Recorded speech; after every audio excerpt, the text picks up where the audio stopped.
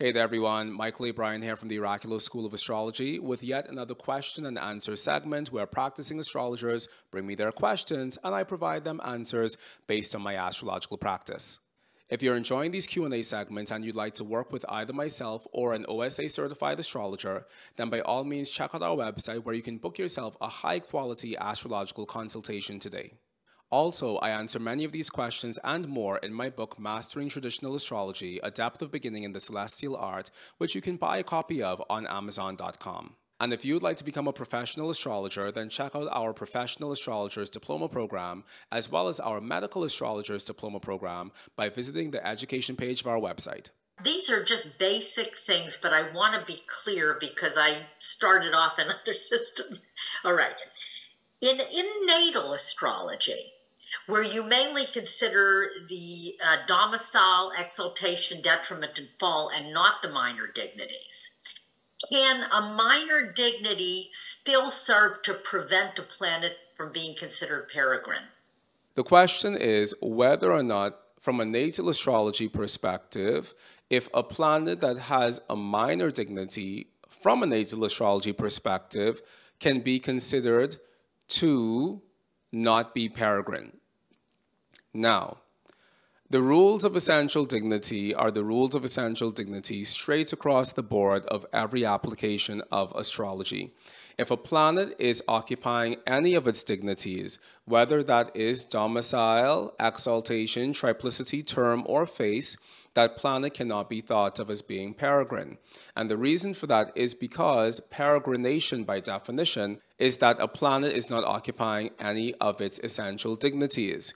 At the Oraculos School of Astrology, I take it a step further and I say that a planet is peregrine when it is not occupying any of its essential dignities or its essential debilities. Therefore, I don't run around the place saying that a planet that is in its detriment is also peregrine, because I feel as if it's sufficient enough to mention that the planet is in its detriment. Now, there are some people who contest this, and I think that they are completely right in contesting this, because a planet can be in its detriment, but it can also be in its triplicity, its term, and its face, which isn't necessarily the same quality of detriment as a planet that was in its detriment and truly peregrine, not having any of its minor dignities to bolster it or support it. However, when we get lost in the sauce of those weeds of talking about planets being in their detriment, but also being in their triplicity, term, and face, I believe that we miss out on the point of the whole narrative of essential debility to begin with. There's this numbers game that people play in astrology, and the numbers game is that, oh, well, if my Venus is in Scorpio, then it's really not doing that bad, because if it's a daytime chart, Venus has triplicity, and if Venus is in the second 10 degrees of Scorpio, Venus also has face, and if Venus is in whichever other part of Scorpio, Venus also has her terms. Not whichever other part, because we're smarter than that. If Venus is between 14 degrees of Scorpio and 21 degrees of Scorpio, Venus is also in her terms. It's stressful when people say that, and usually the people who say that are the people who have their Venus in Scorpio, and I don't know why.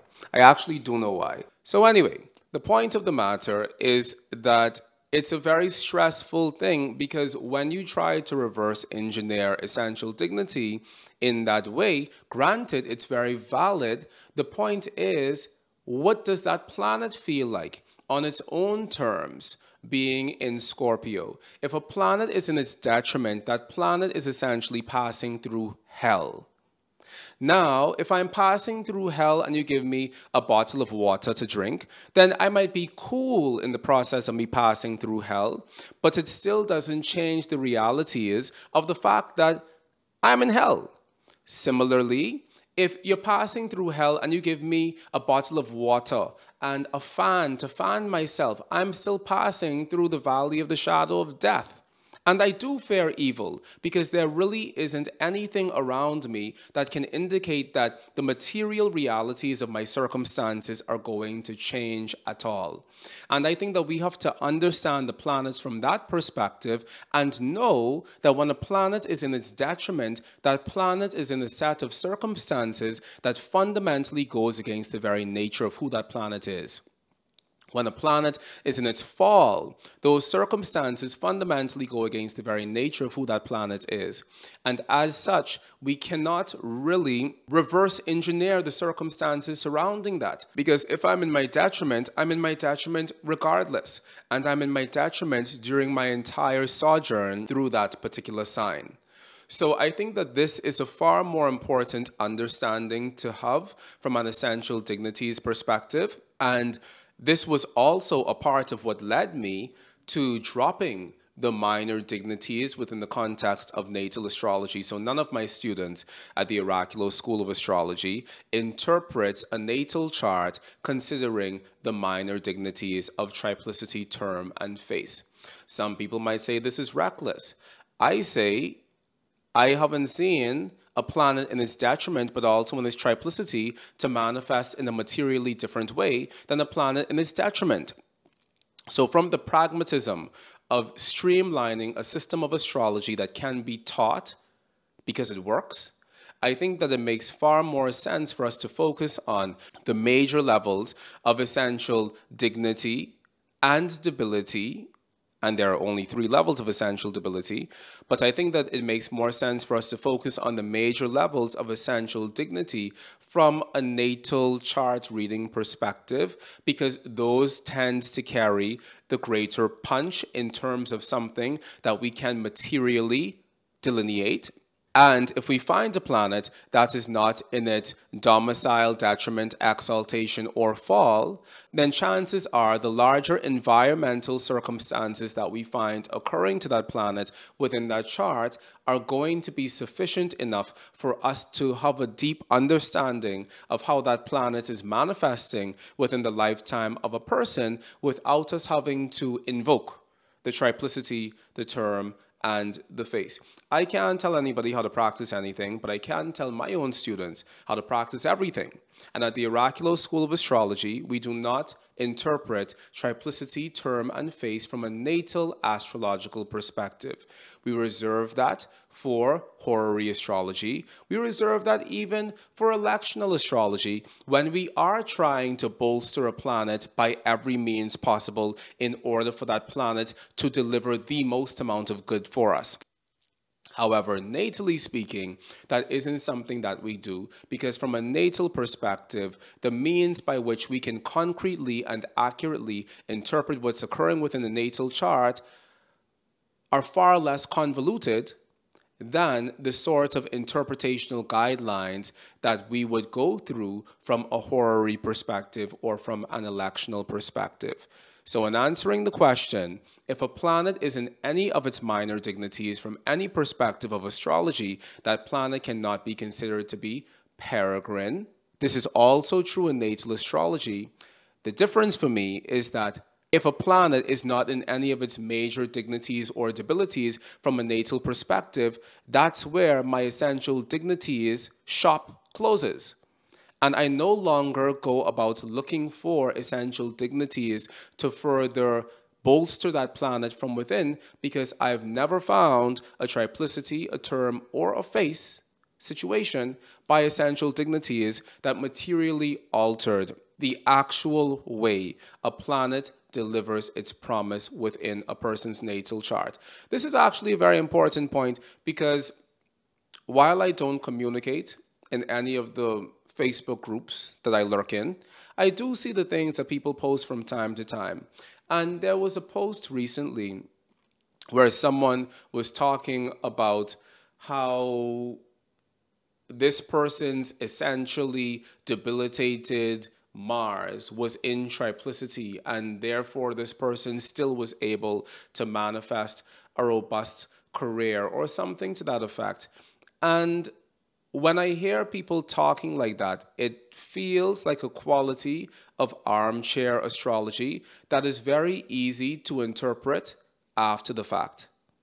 but it doesn't actually feel like a vital application of astrology in the moment. Anybody can make anything mean anything after the fact, and trying to use triplicity, term, and face to justify why someone's otherwise unextraordinary Mars still was able to manifest something wonderful for them, it seems laborious because there are other reasons why that Mars was able to manifest amazing things within the life of that person. And it really goes beyond the spectrum of essential dignity and ability. People do a lot of strange things as far as essential dignity and ability are concerned. And I think that the strangeness that we find within the use of essential dignities and abilities is proportionate to the level with which people aren't actually reading charts for clients and hearing the stories of people in real time.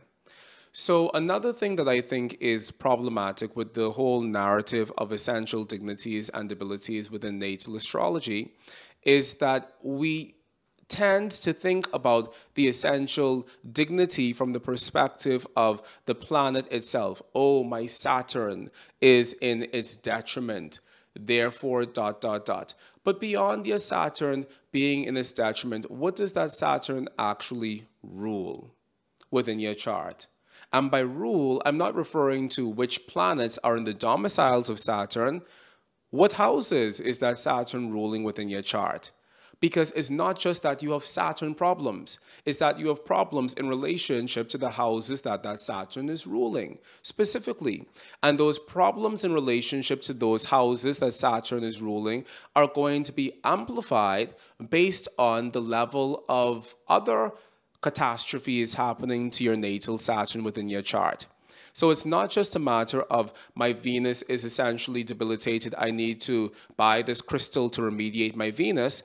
It is, what is the area of your life that is being impacted by that planet based on the houses that that planet is ruling that actually is requiring more attention from you in general. So this notion of remediating planets in astrology is also a little bit peculiar for me because the buck doesn't stop at the planet itself. The buck stops at what that planet is ruling within your chart from the perspective of a traditional astrological understanding of the houses. And it tends to seem very finicky for me when I hear people running around talking about they need to remediate their sun, so they're going to buy this oil, or they need to remediate their Mars, so they're going to buy this ruby, or they need to remediate their whatever. And it feels like one more level of consumerism that has made its way into astrology. And I think remediation is a very valid thing to do. I spent a big chunk of my own astrological career studying Jyotish, in which remediation is a very big part of that system of astrology. And at the same time, I think that we can get so myopic in terms of saying, I need to fix my sun, that we don't actually realize that when we have an afflicted sun from a traditional perspective, there are other things we need to be looking at within our chart to see how that sun is impacting other houses, both the house that it occupies as well as the house that it is ruling. And the final thing that I think goes awry when it comes to this narrative of essential dignities and debilities is that people tend to use that to look at their charts and feel as if their entire life is going to be flushed down the toilet because they can't find one essentially dignified planet in their chart, not even if they invoke every minor dignity that exists. And I think that this is a very problematic use of astrology. And once again, it creates an anxiety that isn't necessary. And the reason why I say that anxiety isn't necessary is because within a natal astrological context, you have your entire life to figure out how to navigate your essentially debilitated planet.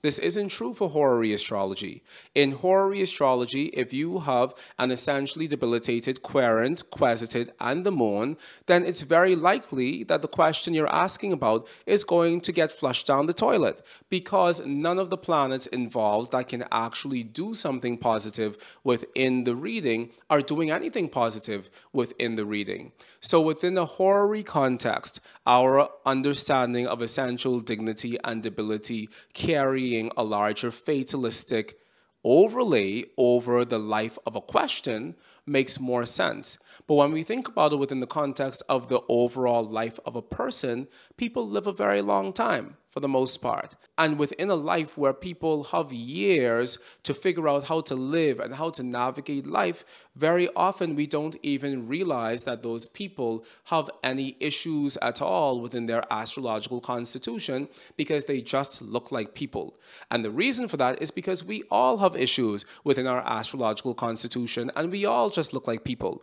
So I think at the end of the day, we really have to jump off the essential dignities and abilities situation as far as natal planets are concerned, because there is so much more that impacts the overall ecosystem, the flora and the fauna of a life, than just the essential dignities or abilities of the planet involved. And when we get so caught up on the essential dignities and abilities thing, it creates a very narrowed vision in terms of what else is possible for us from a natal astrology perspective, because essential dignities and abilities isn't the most important topic from a natal astrology perspective. And we really have to understand how to use that topic of essential dignities and abilities within a much larger and a much more comprehensive rubric of natal chart delineation. Well, you answered it 95%. I didn't know